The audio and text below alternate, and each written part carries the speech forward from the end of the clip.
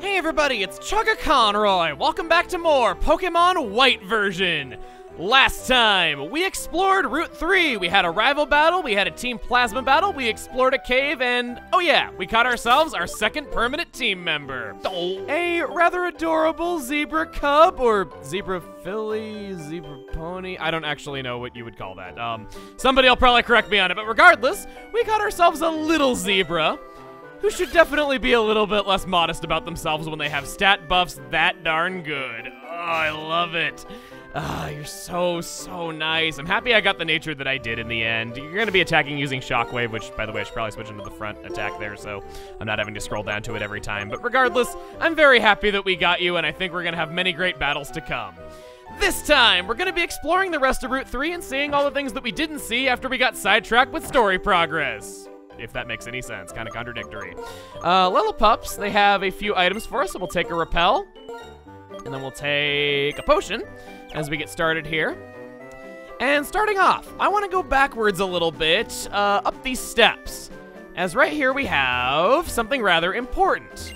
If I can ever read it, Pokemon Daycare. We take care of your precious Pokemon. I still don't know why in old games you could read signs from the side, but someone thought, like, you know, it would make a lot more sense if you could only read them from the front. Let's make things less convenient for people. Never understood why so many games do that.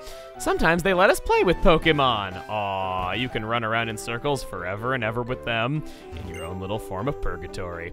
When I picked up the Pokemon I left in the daycare, it had learned different moves than it knew when I left it there. Pokemon can only learn 4 moves, so you have to be careful. Yeah, Pokemon can automatically overwrite their moves. When you leave them in the daycare, they'll be out of your group for a little while. They'll be out of your group until you come pick them up, and they gain 1 experience point per step walked, and for every level that they grow, you pay 100 more Pokédollars to withdraw them. You have a base fee of 100 just for leaving them there in the first place to get them back. I think we're gonna leave Pansear here for a while. We're not using him, and I've been wanting to be better to him, and since he's not gonna be on the team, we're gonna have him come back to us a stronger monkey. Besides, this way I don't have to use him in battle. So, I guess on the note of the elemental monkeys, they've always been special to me. I get why some people don't like them, definitely, and my story's not even really about these monkeys themselves. It's more that they're based on the 3 monkeys that are See No Evil, Hear No Evil, and Speak No Evil. There was one time that I was out with a friend just at like some trinket store, and they had those 3 monkeys, but next to them, there was a 4th monkey. I've never seen this before anywhere else, but it had its hands covering its crotch. My friend took one look at that, and they were like, so what's that, do no evil? I thought that was so good, and just anytime that I see those wise 3 monkeys in any iteration, including the elemental monkeys, I can never unhear that, and now I've cursed you as well, but here we are. Blitzel had a great first battle, but not so good of a second battle, and I think it's time for a training montage. On top of that, I did promise we'd go over the Wellspring encounters, Wellspring Cave encounters in the near future, and thus we shall. It knits together pretty nicely, don't you think?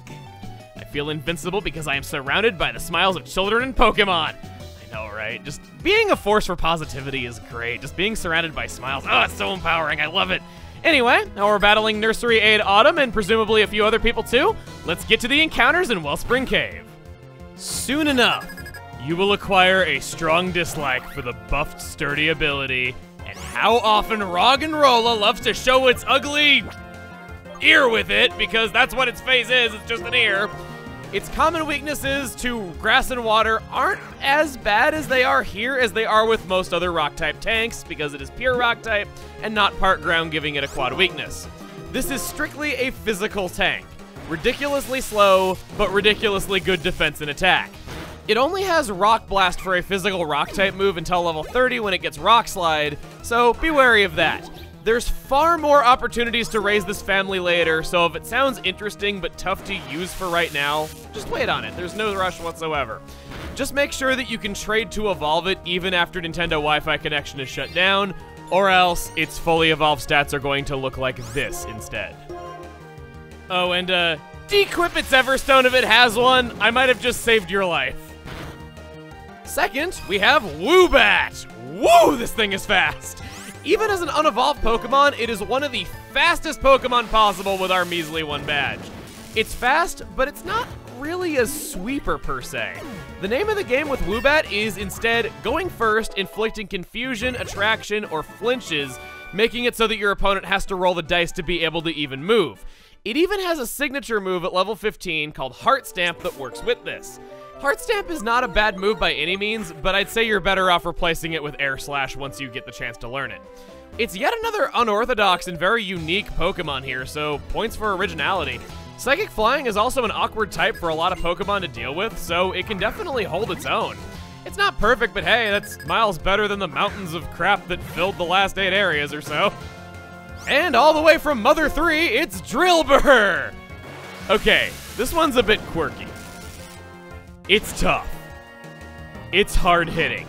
It's able to take damage well, and it learns Earthquake leveling up, Rock Slide leveling up, Swords Dance leveling up. Pretty decent TM compatibility as well. Sand Rush, for its ability, makes it one of the best Pokemon to use Sandstorm with out there. Has an amazing defensive type of Steel Ground after it evolves.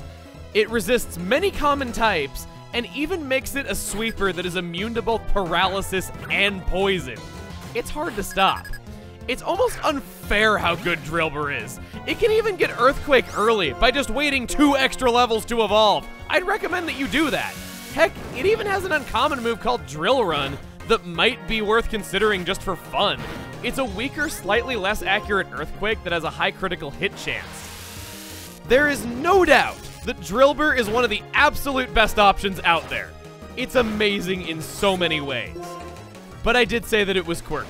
And really, that just comes down to saying that its moves, if caught in Wellspring Cave, aren't that strong and don't get better for a bit, but if you don't want to deal with that, there's plenty more opportunities to catch it later. Seriously, it's a great Pokemon, and you might not even have to deal with that downside if you wait on it a little bit. And should you need to heal, and you don't want to walk the extra 10 seconds into town, you can heal inside of this building, which is awfully nice. Seriously, guys are just all little boys. It's so charming to think of, like, kids doing that. Happened to be the daughter of the couple running the Pokemon daycare next door. I know, it's sweet, isn't it? Parents and daughter all bringing up youngsters for a living. Helping Pokemon and people grow up healthy is a wonderful thing. Aw, how optimistic of you. Yeah, yeah! And what do you say? Excuse me, I wish to... Roar! I'll run. Are you gonna chase me? You run. Am I gonna chase you? Change your perspective. And the reality changes. Philosophical little children hammering morals down your throat. Yes, I'm familiar with double battles. You do have a gym badge after all. You're well aware that double battles are Pokemon battles where each side uses 2 Pokemon. I just wanted to come in here and show that really quick. Now, before we move on through the merry way that is Route 3, there is one trainer that I never battled, and I want to do that really quick. Take this Hyper Beam! Certainly hope you're not the equivalent of that one rich boy that uses full restores at the very beginning, but Blitzel is very close to leveling up, so I want to do this really quick. And I got nerfed by getting paralyzed right there. Yeah, electric types are not immune to paralysis here, so the fact that Blitzel can have cherry berries on it in the wild might actually be a little bit helpful to you with Lick being able to paralyze you. Here we go. And it was more powerful. Oh, maybe I'll never know because that was a critical hit, but I grew to level 13 regardless. Whoops. Hyper Beam. Oh, my Pokemon can't really use it yet. I don't know very much about Pokemon, so I just want to use really cool moves. It'd be really cute if he was like calling that out in battle and wondering why it wouldn't work. Can't go down the slide, but I can walk down and walk up it and get yelled at by the teacher because that's what they exist for. For now, though, I think we're gonna go have an adventure in the sandbox. And find an Ultra Ball! I like that detail a lot, just having a really rare hidden item in a children's sandbox, because things always get lost in those places. It's just kind of what they exist to do. I'm gonna go, well, actually, no, I don't need to go back and heal. What am I saying? I just showed that you can heal right here in this building. My memory failing me. I'm getting old. Now, as for the daycare next door, I'm sure some people have brought up, hey, what about breeding? Why haven't you talked about breeding? This daycare, try as you might, they will not let you leave 2 Pokemon there, at least not yet. So breeding is not a thing, and I think this will be a good time to mention that in addition to dream abilities not being a part of my decision-making when giving Pokemon bios, I'm also not taking breeding into account because we can't do it, and if a Pokemon would be made better by breeding, that's just straight up not being even considered for that. Your Pokemon look quite good. Would you show me you've been training them?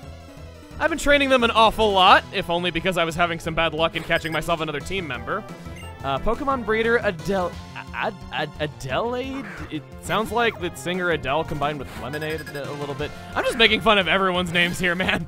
Before too long, I am not going to have any people liking me left because I'm going to have made fun of all their names, and I'm a fine one to talk with my name being Emil and everyone always mispronouncing it Emily all the time.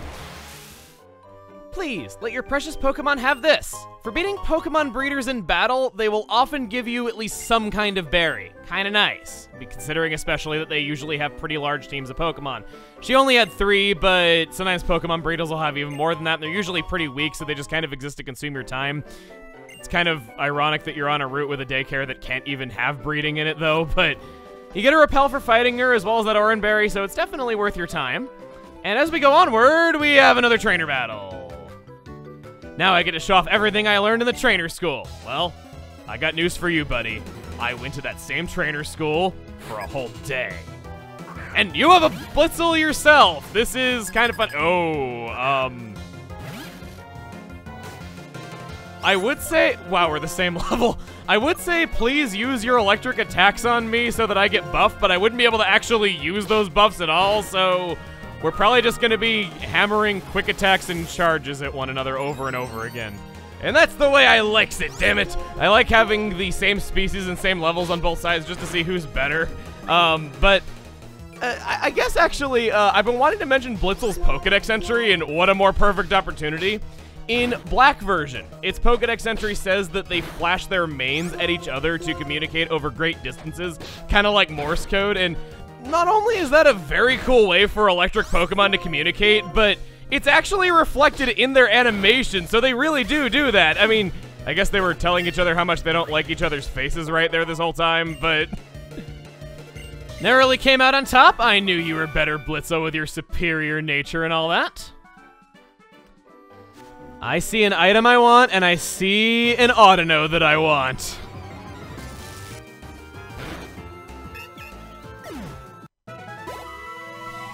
Whoa! That was worth all the time that it took. And I'm learning Thunder Wave. Wow, okay.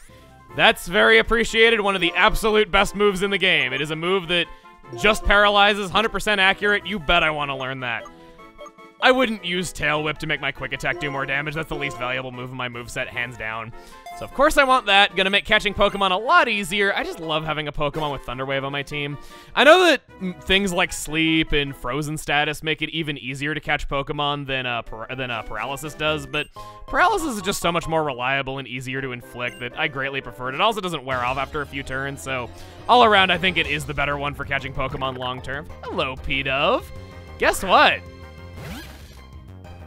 You're going to have a really rotten day right about now. Yes, you are. My apologies, the carnage was much too graphic for you to watch. I did not want to cause anybody to lose their lunch if they happen to be enjoying a nice pizza with this or something like that. Hello, Charon. Let me guess. Blair, stop! Man, you love opening every sentence like that like it's a dang soap opera. The dark tall grass over there. Every now and again, 2 Pokemon will pop out at the same time. In other words, you have to be careful in darker grass. I'm heading towards Nacrene City. Gotta be careful, you say? I don't think it's anything that we wouldn't be able to handle. Whoa, we got a bunch of items through pickup. Got a Repel that I'm not gonna use right now. Got a full heal. And got a potion. Haven't made up for that Ultra Ball that I squandered, but let's check out the Dark Tall Grass. This is a new mechanic in that you will find higher leveled Pokemon than in typical Tall Grass, making it a decent training tool. And like Charon was saying, you can find 2 wild Pokemon at the same time.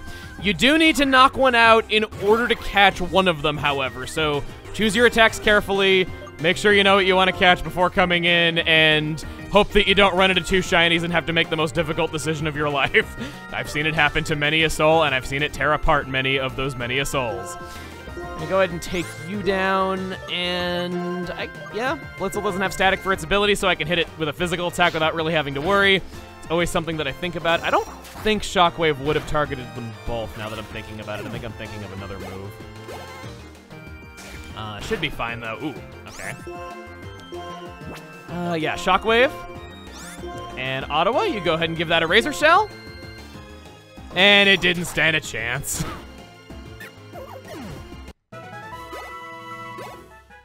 You can see right there, Ottawa earned less experience